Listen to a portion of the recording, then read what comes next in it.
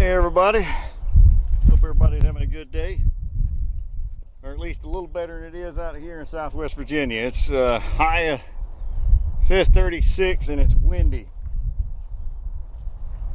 It's a little less than fun. All right, well, I wanted to get in and do a little tip of the week. So one of the common mistakes a lot of people make when they first get into timber framing is they'll go through and not use a common reference face, and their cuts are off. Okay, so what does that mean? Well, if I'm looking at this beam right here, or in this case, this is my post. So I want to go through and make a mortise in it. All right, so I'm going to cut a mortise. Well, first thing I do is I plane them. All right, get me a nice smooth edge that's straight that I can use as a reference for my marking tools. All right, in this case, my wife got me a Woodpecker's carpenter square for Christmas last year, so I'm using it. But any kind of carpenter square, any straight edge that you want to use will work. Borman's tool.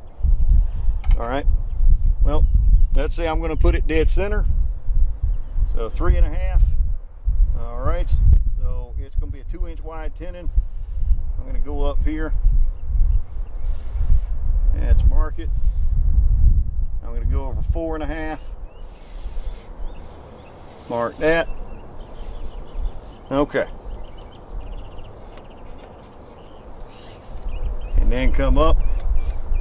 Okay, so there's my cut spot. Now, a little bitty spot, but you get the idea.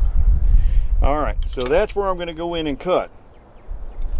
Well, ideally you want that to be dead center.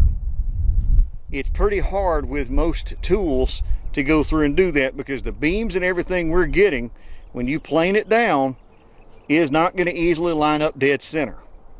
Or even if it's rough cut, it's still not going to likely line up dead center. So having a reference face, so I picked this side.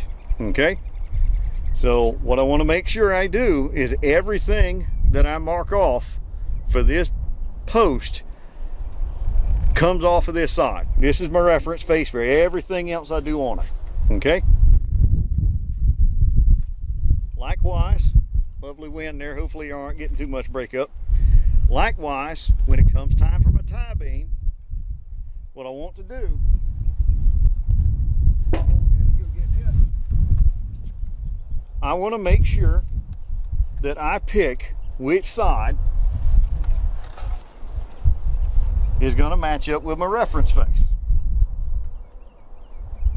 Okay, so let's say it's this one, that my beam, my tie beam is going to go in this spot. All right, that's how it's going to go. So what it means, this is my reference face right here. Okay, so I want to go in, get my as far as my square on it on that side, and then do the same thing. Okay, so you want to just make sure that when you're getting this tool up that you use that same reference face. Okay, if you need to, mark it. All right, so if you need to, go through and mark on these what's going to be your reference face. Okay, I do that and just put me an RF on it.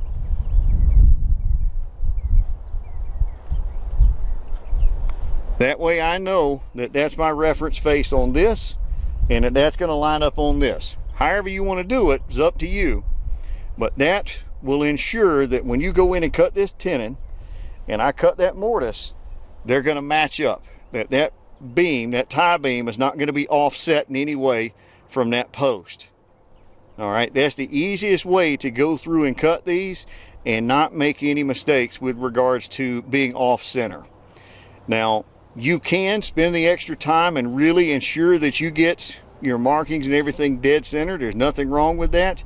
I do that myself, but I still try to make sure that I use the reference face. That way, in case if I ever do make a mistake, everything's still going to line up, because I've referenced off of the same edges that are going to match up, so that when I do that cut, if there is an error one side or the other, it's going to match between the two of them. All right, now as far as planers, I use a Triton 7-inch planer to plane mine. It'll do a 7 1/8. It's about $250. I got mine from Home Depot. COVID and everything, watch out, check as far as store stocks, but probably a little bit more, but I wouldn't expect it much. Very affordable. It's not a 12-inch Makita or Mafell, but those are $3,000. So on my bigger beams, I have to make 2 passes. I make 1 pass going down, make another pass on the other side to get, you know, over that 7-inch width, but it works fine for me. All right. Well, thank you. Have a good day.